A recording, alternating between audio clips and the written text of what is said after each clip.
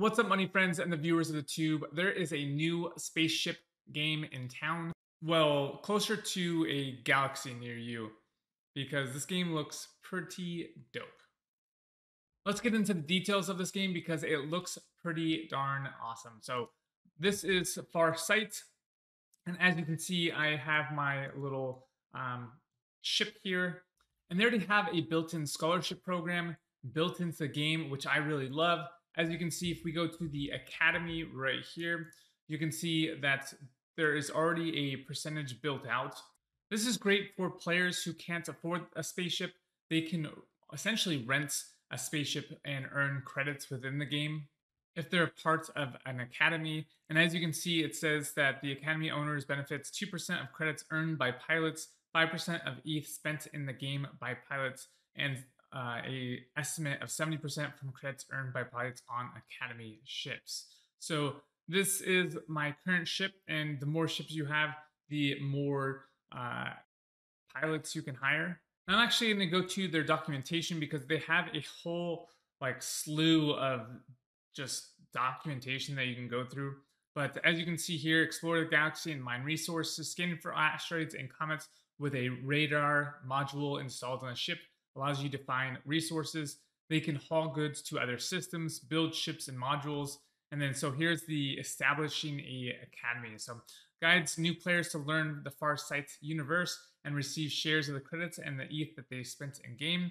Also points pilots to ship and teach them how, where, and what to mine so they can extract valuable resources. So it's totally cool in a rev share model. The way that the document is set up, it just really reminds me of really a mentorship program within this game, because they really want you to take care of your players and not just give them a ship and have them go off into battle and not know what to do. So right here under Academy Pilots, you can see an academy teaches experience on basic operations performed on a ship in the Farsite universe, like mining, hauling, and fighting, and helps to establish more complex operations in the game, like building a base or fully equipped ships. On top of that, scholars will get protection from friendly ships, personal guidance from the mentors, as well as some credits and resources dropped from the academy. And so let's go over some of the cool things that is within the gameplay, such as career paths, mining, building a base. So as you can see here, these are the career paths. So you can have a hauler, a miner, a manufacturer, a military, explorer, even a governor, recruiter, and politician. So some pretty cool things, a trader, that you can actually have these career paths or things that your different academy pilots can choose from.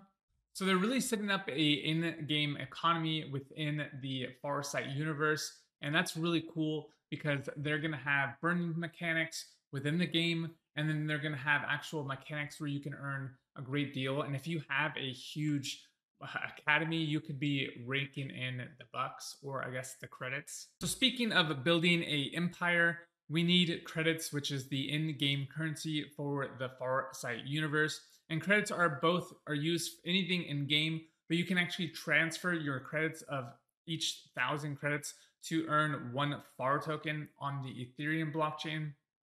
And these are all the use cases. You get credits from crates, selling an item, completing contracts, receiving a share of the tax from governance stars. And we'll go over that here in a little bit, but there are all sorts of different ways. But there are also ways to burn these credits, so there's not a huge supply where there's no real burning mechanics, and these are the burning mechanics. So whenever you purchase an item from another player, purchase a sector, explore a new planet, build a base, create a blueprint copy, open contracts, refuel, storage, all sorts of different ways to actually use credits. So like I said, there's these burning mechanics, ship refuel, base power orders, section acquisitions, planet exploration, and part of the tax system. And as you can see here, it says Farsite was designed as a sustainable revenue model, with credit sales being the major income source. Credit insurance issuance is directly connected with certain expenses. No credits will be given for free ever, which is great because it's only when people spend money that these credits are issued.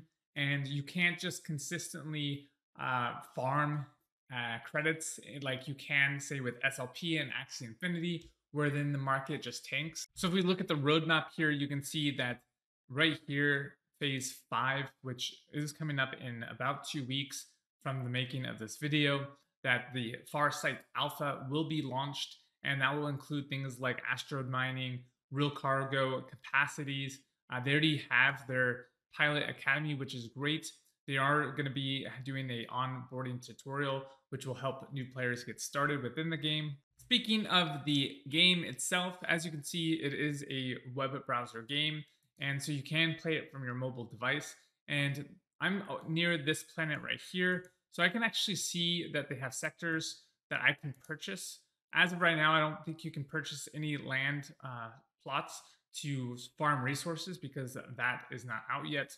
But as you can see, they have a pretty amazing system already set up with all sorts of different resources that you can actually sell on the marketplace. So if you bring up the marketplace here, as you can see, they have gems, they have crystals, metals, all sorts of different resources that you can use to build your base. But they also have already an interactive star map where you can really just travel to the different planets and galaxies. So for instance, we can go see this little alignment has 11 planets and 3 gates, so you can actually review the planets here, or you can travel to your different planets. So bringing up my ship again, we can go to gates and travel. It's not there. It's right here. So we can warp to the different gates, and it will actually travel. So it'll take me 2 minutes to do that. I'm not actually going to make you guys sit through 2 minutes of watching my little ship travel there. All right, so I'm coming up to this gate, and as you can see, I am right there, and that was really quick. So I can actually take this gate and travel to different galaxies. So if I wanted to, I can jump through this, and it will take me through the this little gate that wormholes me into a different dimension or galaxy in general. So once I have found a suitable galaxy and I find a planet or a comet, I can actually start doing some mining within and extract the resources within that planet. And so those planets will give me, or even asteroids, it says. So if we scroll down a little bit, you can see that each resource has a limited number of how much you can extract from these sources. So if it's from a planet or from a asteroid, they have predefined amounts that you can actually extract, so that you have to continuously search and build your mining fleet and continue to extract resources so that you can start really building a base and establishing dominance within your galaxy.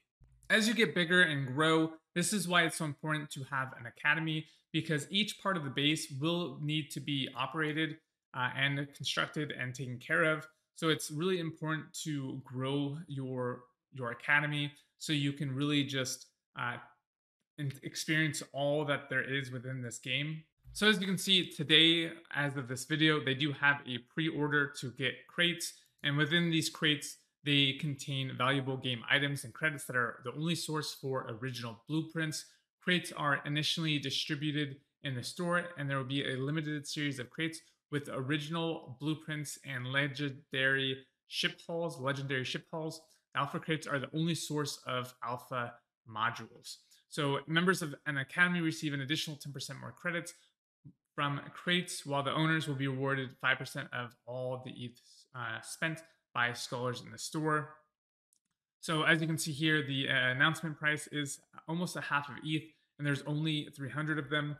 If we scroll down, you can see the alpha Dion, I think that's how you say it, is about 1 ETH and 150 crates. And then we have the Alpha Club at 3 ETH, and there's only 75 of them. But as you can see, these are all the ship modules and the breakdown. So there's quite a bit of thought that has gone into this project, and it's definitely for people looking to get into a space exploration type game.